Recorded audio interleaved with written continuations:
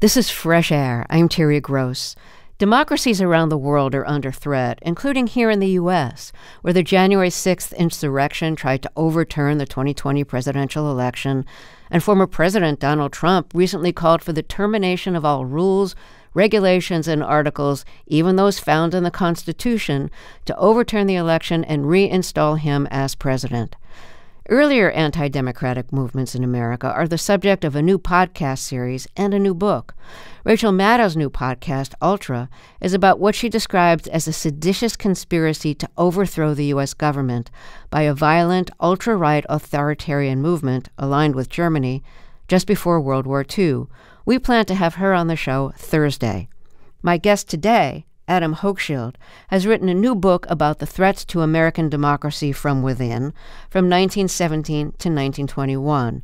That was the period when the U.S. entered World War I to the period just after the war. He describes how the federal government imprisoned people for what they said, censored newspapers and magazines, failed to investigate white riots against black communities, targeted labor unions, and mounted a campaign to deport immigrants, turning Ellis Island into a jail. White supremacist and vigilante groups are on the rise. One vigilante group became an arm of the government. Anti-German sentiment blended with anti-Semitism.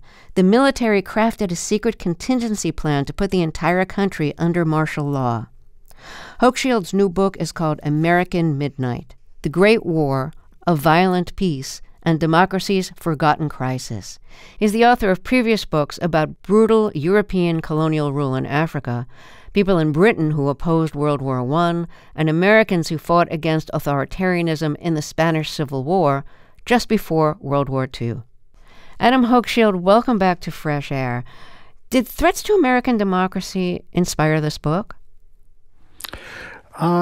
Yes, I think so. I started the book during the first year or so of the Trump administration. I think a lot of us were worried that American democracy might go down the tubes. But I've always been interested in this period in our country's life of just over 100 years ago. And I'm particularly drawn to write about parts of history that feel to me covered up. And the more I learned about what happened in the United States between 1917 and 21, the more it felt as if somebody was writing a history of these years we're living through right now, 100 years from now, and they didn't mention anything about the January 6th invasion of the Capitol last year. They didn't mention anything about the murder of George Floyd on video for the whole world to see. They didn't mention anything about a string of appalling Supreme Court decisions. All countries tend to sanitize their history, and I think this period of a century ago is one of the many parts of American history that gotten sanitized. So during this period from 1917 to 1921, you have the great migration of black people from the South moving to northern industrial cities. You have waves of immigrants, including Jewish, Polish, and Italian immigrants who weren't thought of as white. And you have the rise of the labor movement. Why did they all become bigger targets as a result of World War I? Well, those were exactly the conflicts that were dividing the United States in those years. And they were very violent. Nativists versus immigrants, blacks and whites, business and labor. Dozens of people got killed, for example, in labor disputes every year. Just in 1913, 1914 alone, more than 70 people, some of them women and children, were killed by National Guardsmen and company detectives in a miners' strike in Colorado. Then the United States enters the First World War, and it's like pouring gasoline on all of these sets of flames. So that person, here there's all this hostility towards immigrants. Suddenly that person speaking a foreign language on a street corner might be a German spy. Then Something else happened in November of 1917, some 6 months after we entered the First World War. The Russian Revolution happened. It terrified the American establishment, and now that person speaking a foreign language on a street corner might be a Russian spy. So going to war always has it injects a kind of hysteria into a country.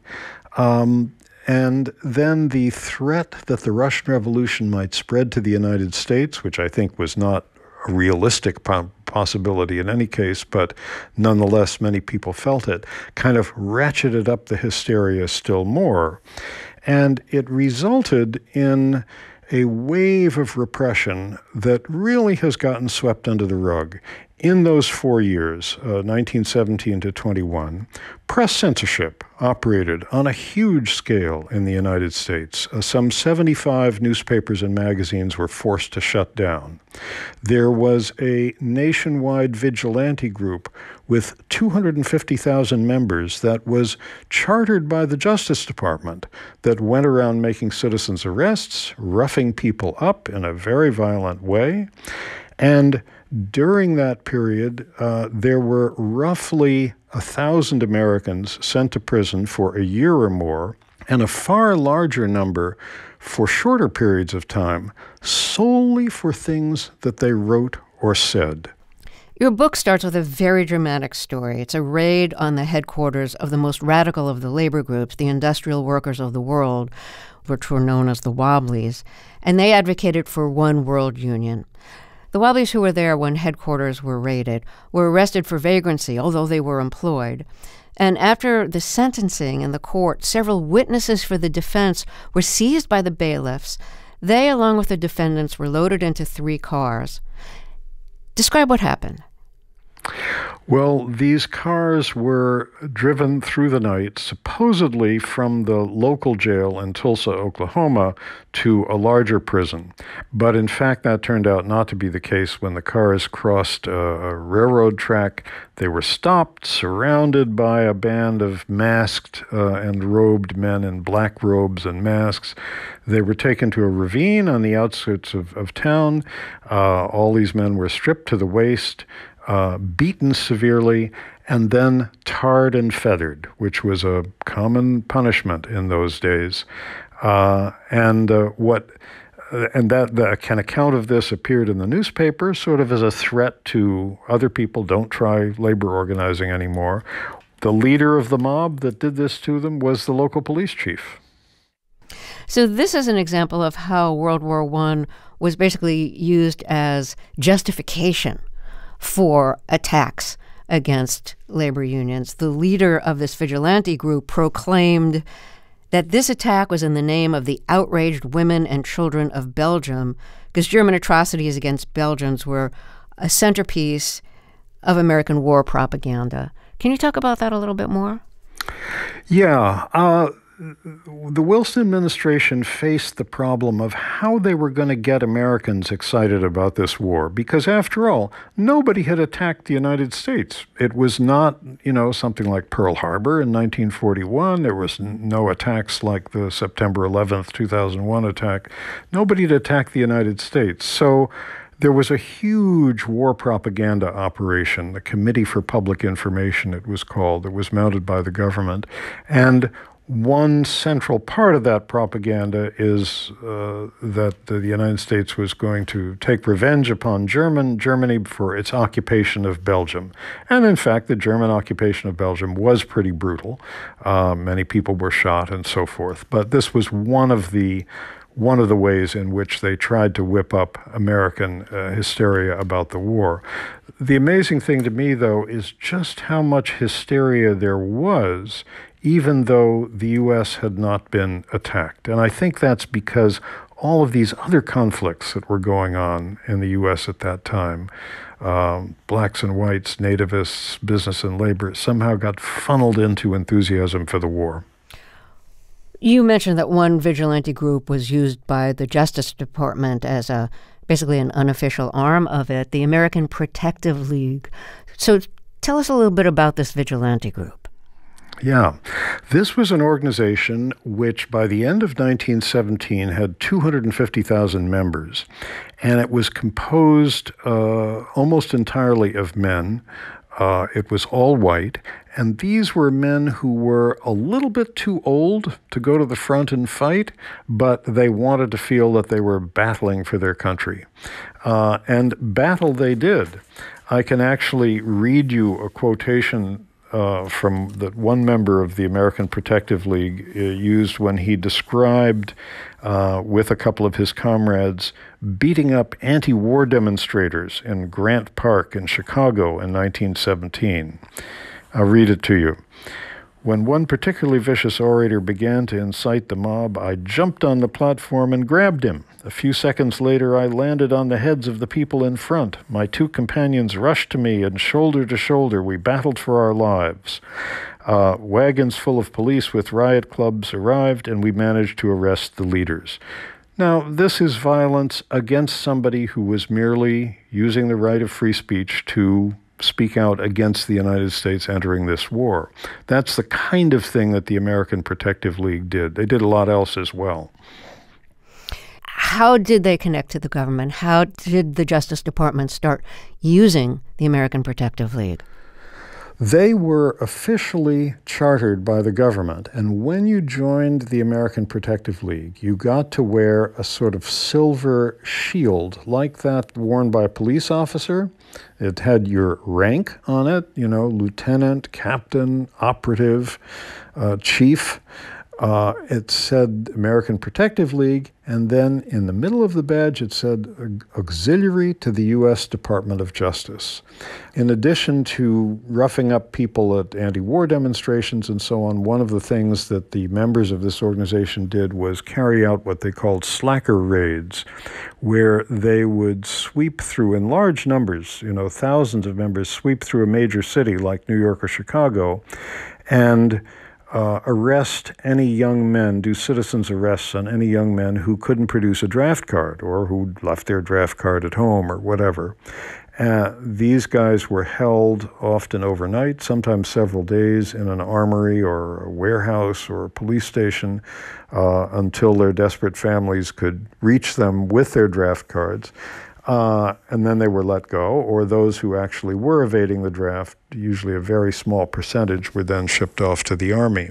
So this allowed these older men to still feel that they were fighting the war by being part of this paramilitary organization. So this is the period, 1917 to 1921, when you have the beginning of government surveillance of Americans.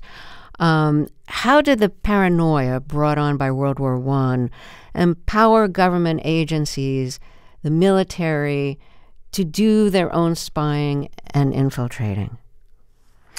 Once a country goes to war, it provides the excuse for all sorts of things.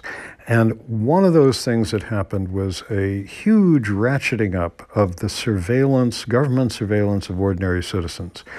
One of the agents that did it was the U.S. Army, where there was a very ambitious young Army officer, Ralph Van Diemen, who had gotten interested in surveilling subversives when he was battling guerrillas in the Philippines. Now he was in Washington, 1917. He managed to persuade the Army to set up a military intelligence branch directed at civilians in the United States. And within a year, he had more than 1,000 people working for him. And you can find his reports on the people they surveilled in the National Archives today. Another agency that did this was the Bureau of Investigation in the Justice Department, the agency that added federal to its name in the 1930s, which also began watching labor organizers, anti-war radicals of all sorts. And one of the characters I follow in the book, which is built around following the lives of 8 or 10 people who lived through this period, is an undercover agent for the Bureau of Investigation who infiltrated the Wobblies, the industrial workers of the world, in Pittsburgh, Pennsylvania, and was so trusted by them that he was elected secretary of the local Wobbly branch found himself leading marches and demonstrations, giving speeches and so forth. The whole time, he was sending 3 or 4 reports a week to the Justice Department. The Attorney General was a liberal Democrat who had opposed the war. But his home in Washington, D.C. was one of the targets of a synchronized set of bombings in 8 cities. Part of his home was destroyed by this bomb. He and his family were at home at the time. And that seems to have completely changed him and set him on a course targeting immigrants for deportation. Tell us about Palmer. Yeah, A. Mitchell Palmer was the Attorney General in the second part of Wilson's second term. I think what really changed him, he was a Quaker, by the way, and, used thee and thou in his speech sometimes, had refused an appointment as Secretary of War at the beginning of the Wilson administration because he was opposed to wars in general.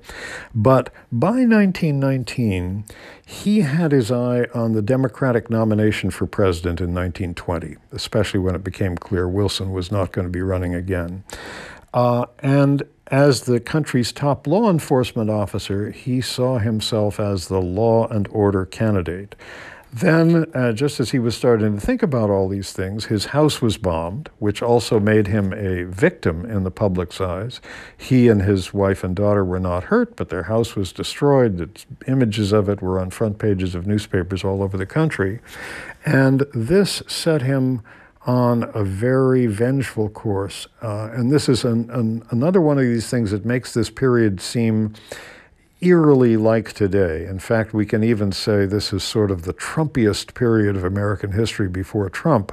Palmer was campaigning for president on the platform of mass deportations, as was the leading candidate on the Republican side, General Leonard Wood, who was also promising to deport people in large numbers. And this was something that sort of filled the air in that presidential campaign leading up to the nominating conventions in 1920. So during this period, immigrants who were rounded up, at least around New York, were held at Ellis Island. Ellis Island is the place where so many immigrants came through to be processed before entering the U.S. So that place that had ushered immigrants in was now basically a jail for people being deported. That's right. Nearly 40% of us in this country have one or more ancestors who arrived through Ellis Island. But in this frenzy of promises of deportation in the 1920 presidential campaign, thousands of people were rounded up, were being held for deportation as soon as the government could, get the paperwork done, and many of them were, in fact, held at Ellis Island. Now, somebody who's kind of a hero in your book prevented a lot of those people from actually being deported. Tell us about him. His name was Lewis F. Post, and he was acting Secretary of Labor. And here's why that was important. Attorney General Palmer had his Justice Department arrest thousands of people who, even though they were living in the United States, were not yet citizens. Therefore, they could be deported. And these people were being held in jails throughout the East and the Midwest, awaiting deportation. But there was a wrinkle, which was this. Although it was Palmer's Justice Department that had the power to make arrests, deportations had to be approved by the Immigration Bureau, which fell under the Department of Labor. And as it happened, the acting Secretary of Labor, Lewis F. Post, was a very good guy. He was not a radical, not a socialist or an anarchist, but he was somebody who believed deeply in civil liberties and believed that nobody should be deported from the United States because of his or her political opinions. He found problems, legal problems with the arrest warrants. He was a very experienced lawyer. He invalidated them, and he managed to save thousands of people from being expelled from this country. This infuriated Palmer, and Palmer's top deputy, the 24-year-old J. Edgar Hoover, who was just at the beginning of his long and powerful career, They tried to get Congress to investigate Post. They got the American Legion to demand his firing, but Post was a very wily bureaucratic fighter and managed to hold on to his job to the very last day of the Wilson administration. We need to take another break here, so let me introduce you first. If you're just joining us, my guest is Adam Hochschild. He's the author of the new book, American Midnight, The Great War, A Violent Peace, and Democracy's Forgotten Crisis. It's about the period from 1917 to 1921. That's the period when America entered World War I through the period just after the war. We'll be right back after a short break. I'm Terry Gross, and this is Fresh Air. This is Fresh Air. I'm Terry Gross. Let's get back to my interview with Adam Hochschild. His new book is called American Midnight, The Great War, A Violent Peace, and Democracy's Forgotten Crisis. It's about the period from 1917 to 1921, which is the period when America entered World War I to the period just after the war. It's the period when the federal government imprisoned people for what they said, censored newspapers and magazines, failed to investigate white riots against black communities, targeted labor unions, and mounted a campaign to deport immigrants. Meanwhile, white supremacist and vigilante groups were on the rise, and one vigilante group became an arm of the government, and anti-German sentiment blended with anti-Semitism. The military crafted a secret contingency plan to put the entire country under martial law. Let's talk about J. Edgar Hoover's role during this period. He was tapped by the head of the Justice Department, Attorney General Palmer, to start this new unit. Tell us about this new unit. Okay, at that time, the unit was called the Radical Division of the Justice Department, and this was really part of Palmer's plan to deport large numbers of people and then be able to claim, as he ran for president in 1920, that he was the law and order candidate, that he was the one who had rid the country of dangerous troublemakers. So Hoover helped identify who were the thousands of people that they were going to round up.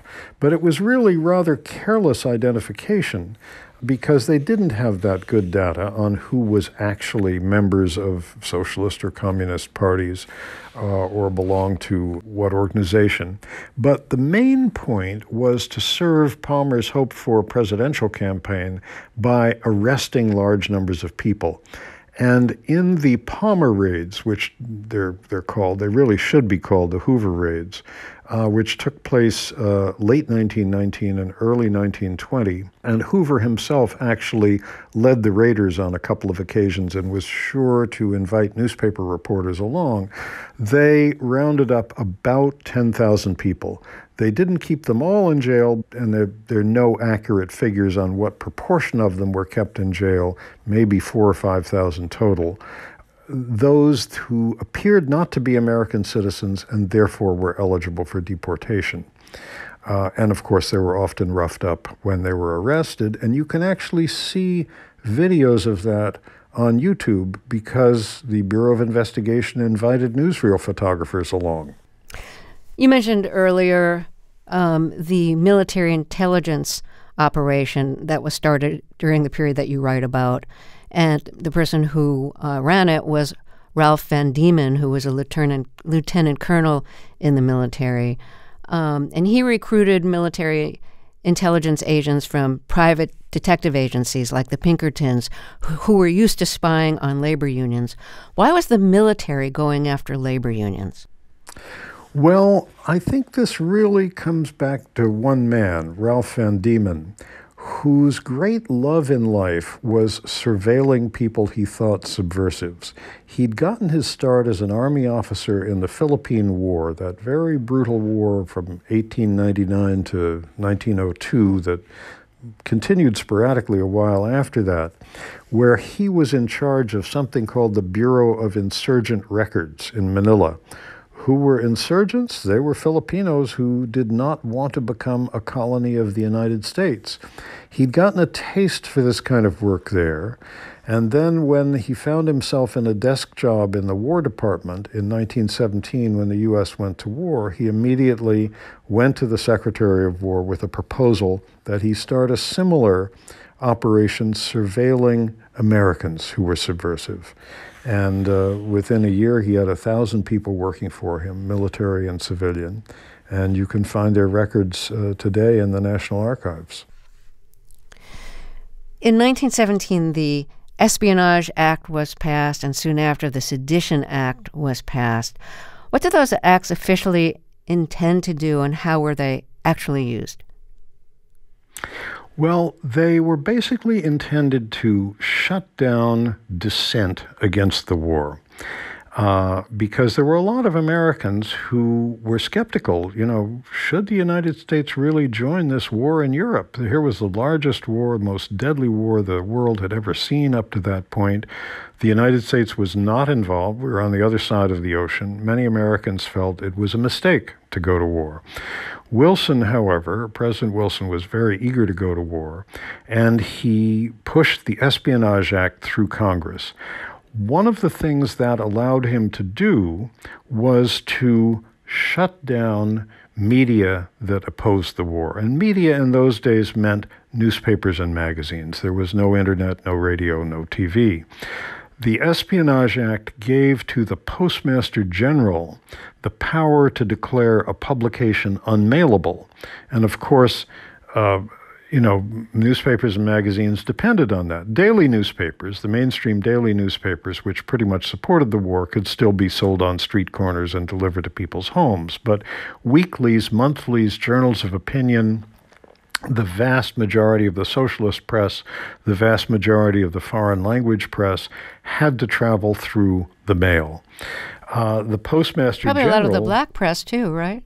Yes, very much so. A lot of the black press. There were only a handful of black dailies. The Postmaster General at that point, Albert Burleson, was a very right-wing former congressman from Texas, arch segregationist.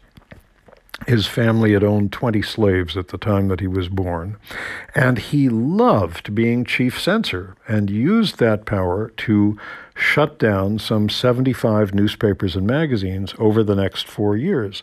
Ironically, Burleson ran this whole censorship operation from the building that was then Post Office headquarters and a century later became the Trump International Hotel, where when it was under that name, it's just changed ownership, you could stay in the Postmaster General suite for $4,000 a night.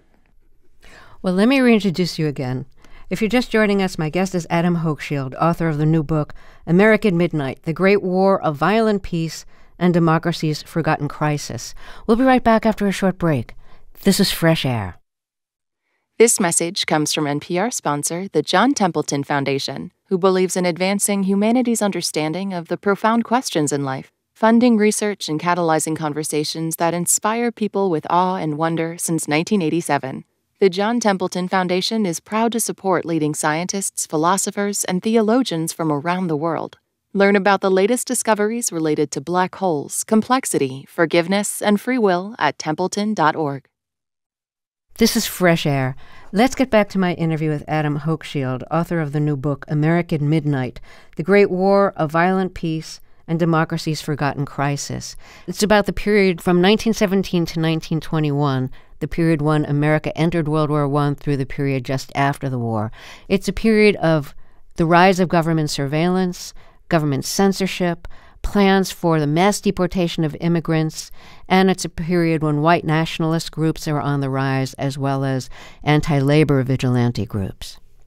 While the government was active in suppressing the rights of people it saw as its opponents or opponents of World War I, it failed to uphold the rights of people it saw as threats or enemies, and that included immigrants, Jews, black people. There were a series of white-inspired riots in the period that you write about. In 1917, there was a white riot against a black neighborhood in East St. Louis. In 1919, there was a series of white riots against black communities. In 1921, it was the now infamous Tulsa riot.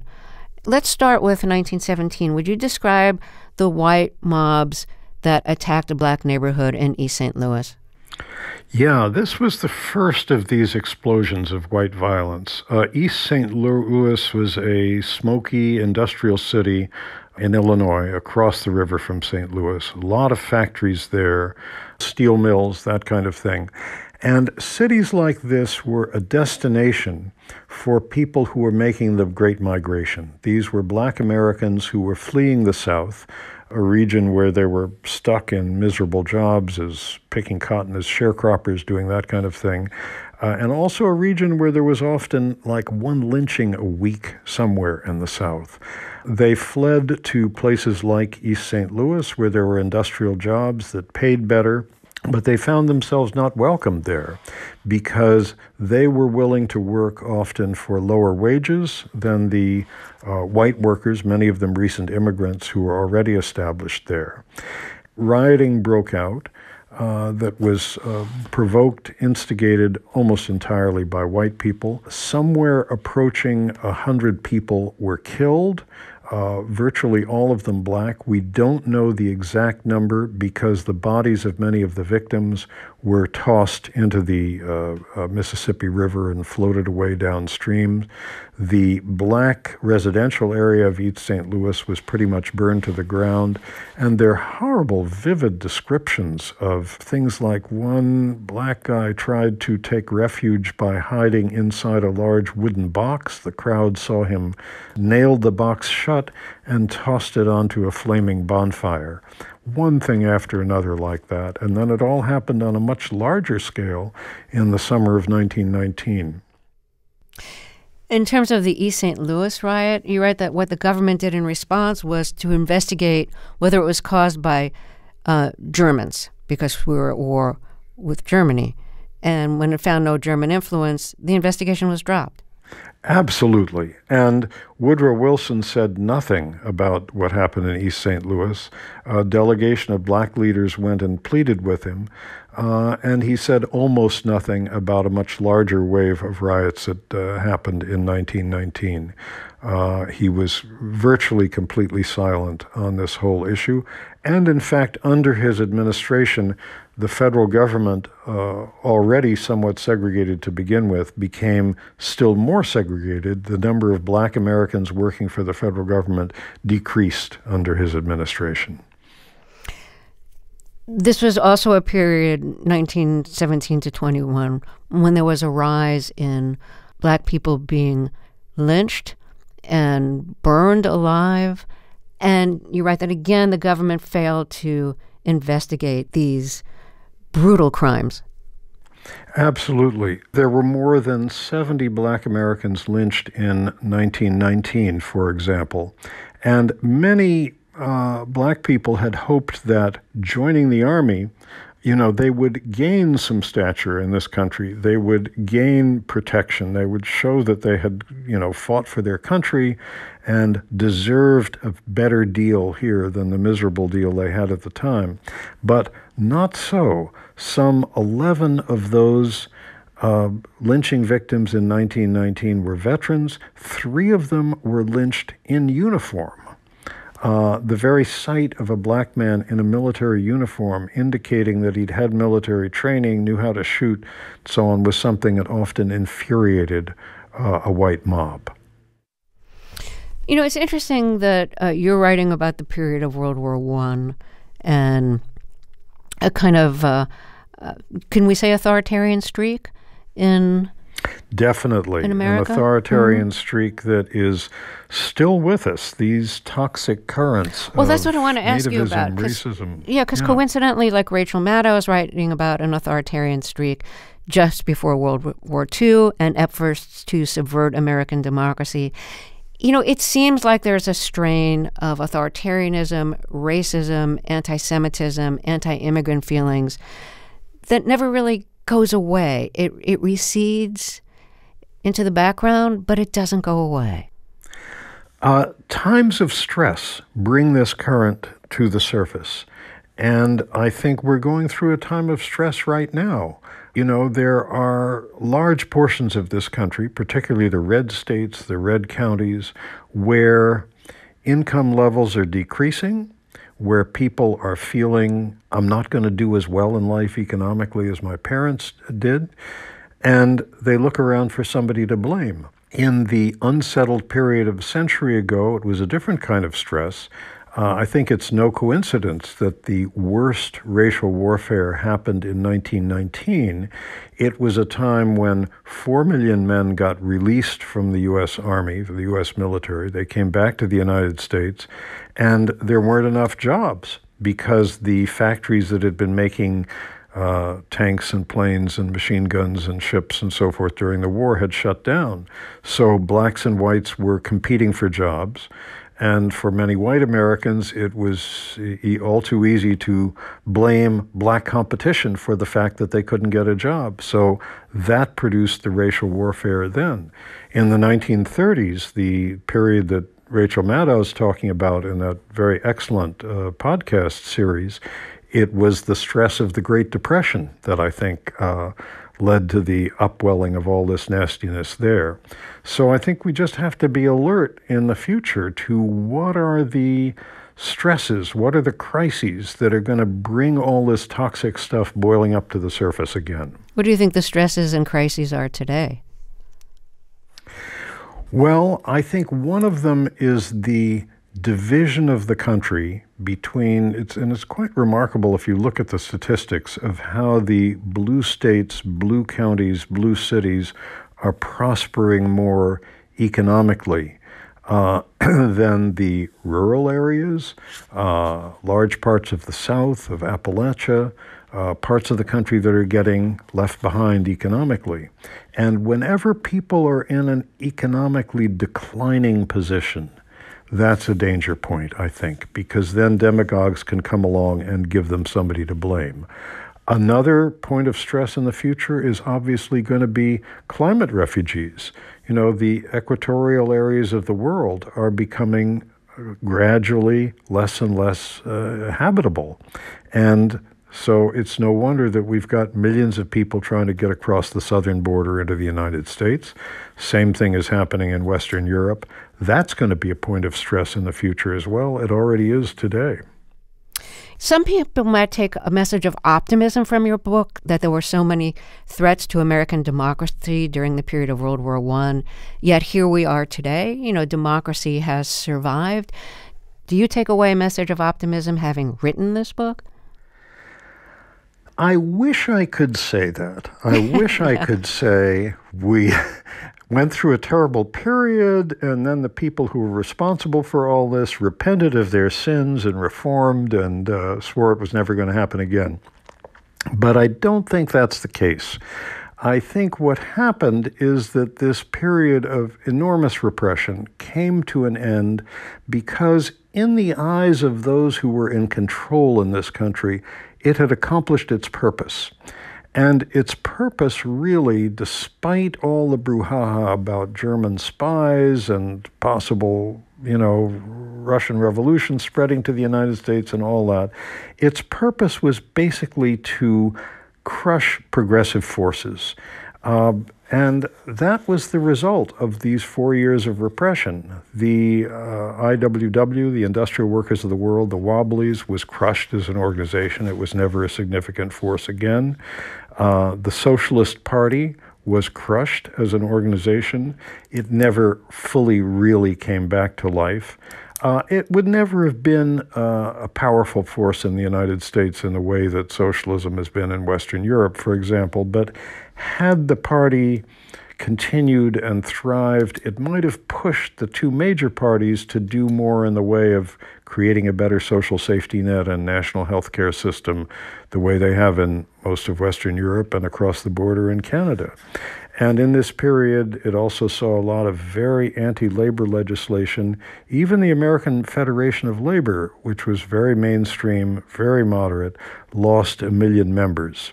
So I think that's why the repression came to an end, that it largely accomplished its purposes. Adam Hochschild, thanks so much for coming back to our show. It was a pleasure to talk with you again. Well, thank you, Terry. It's always great to be with you. Adam Hochschild's new book is called American Midnight. This is Fresh Air.